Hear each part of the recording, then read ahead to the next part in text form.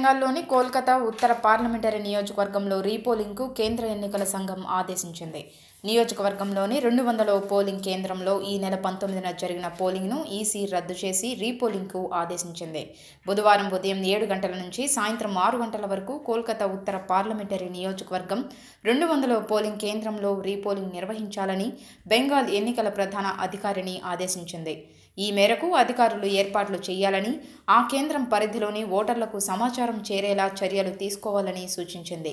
కాగా రక్షణ మంత్రి నిర్మలా సీతారామన్, రైల్వే శాఖ మంత్రి పీయూష్ గోయల్లతో పాటు బీజేపీ నేతలు బెంగాల్లో అల్లర్లు జరిగిన కేంద్రాల్లో రీపోలింగ్ నిర్వహించాలని, తమ నేతలపై నమోదైన తప్పుడు కేసులను కొట్టివేయాలని ఈసీని కోరారు. దీనిపై విచారించిన ఈసీ వెంటనే అక్కడి అధికారులతో సంప్రదించి ఈ మేరకు నిర్ణయం తీసుకుంది.